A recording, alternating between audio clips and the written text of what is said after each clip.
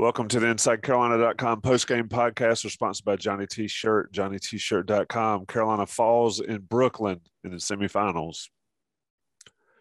With the postgame podcast, I got my buddy Dewey Burke here. Dewey, we were talking a little bit off air. We talked a little bit after our show last night after Carolina played decent to beat Virginia. Carolina did not play decent tonight.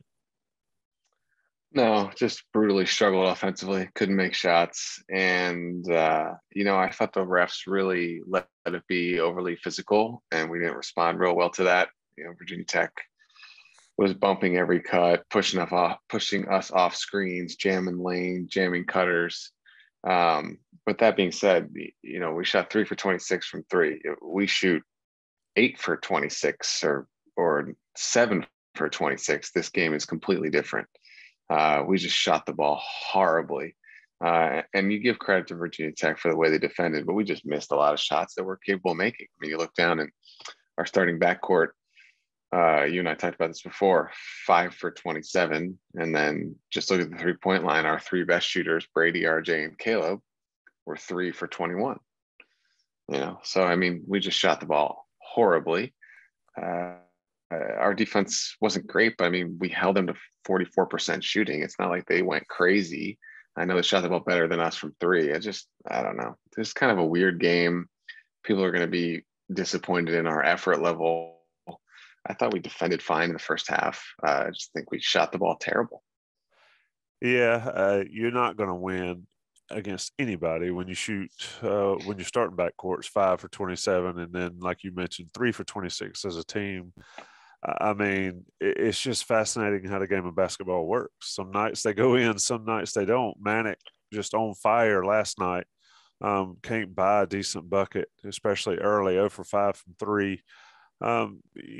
This is Virginia Tech's third game in 3 days. They'll have a fourth one tomorrow night. But Carolina looked a little sluggish out of the gate. Dewey, did you see anything early that gave you some concern other than just couldn't hit shots? No, because like I said, I thought we defended fine. And what did we give up? 32 points in the first half? I mean, I thought we defended fine. And the stats are interesting in this game. And we had 11 turnovers, which is not a crazy high amount. We out-rebounded them.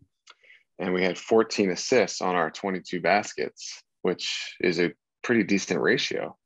We just couldn't score enough points. I mean, 3 for 26. I can't even – have we ever shot 11% from three?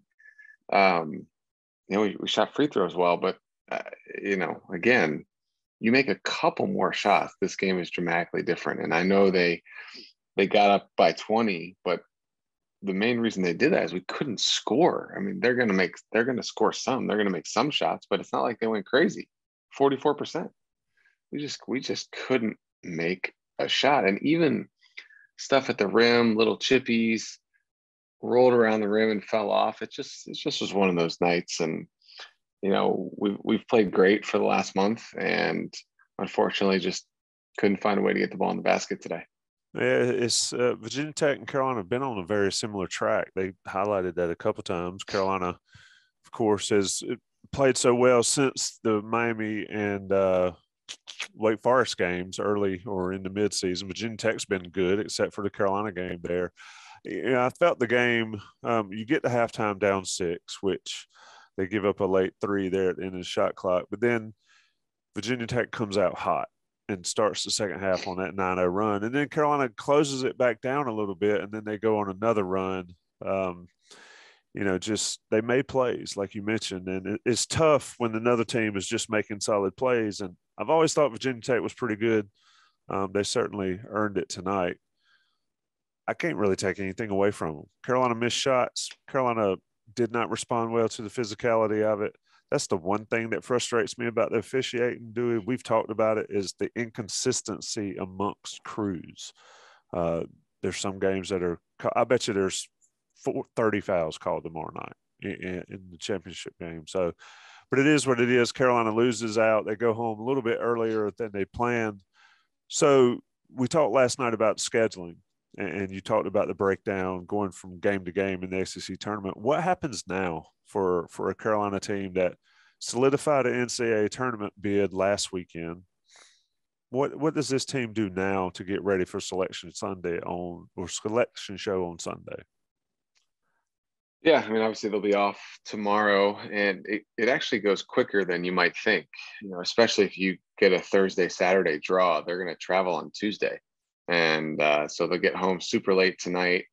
Have a day off tomorrow, practice Sunday, and then probably go to Coach Davis's house for Selection Sunday, and then one more practice, and you're back on the road. So it goes pretty quick. We'll be traveling somewhere, and as you start thinking about seeding and where you'd like to be or not like to be, I think it's easy to say you hope you're not an 8 or a 9 seed. You'd love to avoid those 1 seeds in the second round if you're fortunate enough to get there.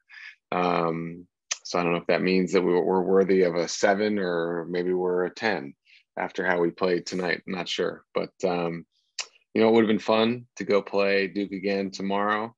I think Virginia Tech will give them a good game, but I'm also, kind of okay that Krzyzewski doesn't get the chance to redeem himself against us. And, 99.9% chance that he will forever have lost his last game against Carolina, assuming that we don't play them in the NCAA tournament. So I know everybody's frustrated, but we still have that, and season's not over. We just couldn't make shots. That's my conclusion. I think they probably played a little more want to than us, but we just didn't shoot the ball well. Yeah, and that's what Roy always said. It looks better when it goes in the basket. It just didn't for Carolina. A lot of things in this game were what we've seen over the course of the season, but there's been a lot of good in the last month as well.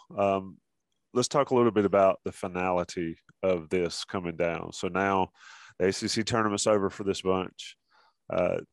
Now you're 1 game away. You're 40 minutes away of being done with your season. And, we know senior night, who they honored. Leakey, of course, has an option to come back. But what's the finality now that the ACC tournament's over and you're looking ahead at the NCAA tournament? What are these players thinking about in that regard?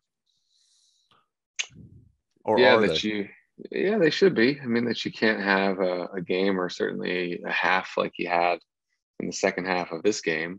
But, we didn't play great against Virginia either, so these 2 games were not our best. And I think there's plenty of teaching points for the staff to go over. They've got time to watch some film. But you don't have the ability to, forget about a half. You don't have the ability to have a 4-minute stretch in between TV timeouts where you take possessions off, because once you get to the tournament, everybody's good. Everybody's fighting for their life. Everybody's hoping to have their Cinderella moment. So whatever they had and brought with them into Cameron a week ago, they need to harness that again and try to put it together to make a run and see if we can do something interesting. Because if not, it's a very hard feeling when you sit in that locker room when it's over, because you can't believe it. It's the most shocking feeling you can ever have as a college athlete, when you sit there and you look up at your coach and he doesn't know what to say to you because it's over. So they need to bottle that enthusiasm and intensity and passion that they had at Cameron and bring it into the tournament, because it's now or never. Indeed it is. Of course, Brady Manick staring at that front and center going into Selection Sunday. And, I believe there'll be an 8 or 9. I'd say they're probably going to be a 9. Just out of curiosity, looking ahead and sort of guessing at it, which 1 seed from what would Carolina have the best shot at? Yeah, it's interesting. I don't know about any of them, to be honest with you. Yeah, I don't know that you want any of them. I mean, it looks like Auburn probably just had their bad off night, right? So they're gonna come in playing pretty well. Gonzaga's got unbelievable talent and size and depth. Hey, maybe we can get Kansas and win one for Coach Williams, right? Because Coach Self got us a couple times once RW came to be our coach. So I'll say Kansas. I'd love to find a way to win the first round game and then go upset Kansas. That'd be great. That would certainly make for a fun first weekend in the NCAA tournament. Dewey, we're done for now. We'll talk again soon. I do appreciate you taking time to join me on these. We've done a lot of them over the course of the years. They're always fun, win or lose.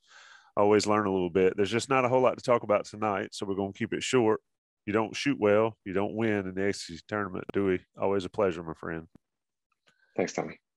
Yep, indeed. Everybody listening, sponsored by Johnny T-Shirt. Rate us, review us, subscribe, do all that good stuff. I'll be with Joey Powell in the morning Inside Carolina Live on WCHL 97.9 The Hill. Join us there. We'll talk more. Thanks.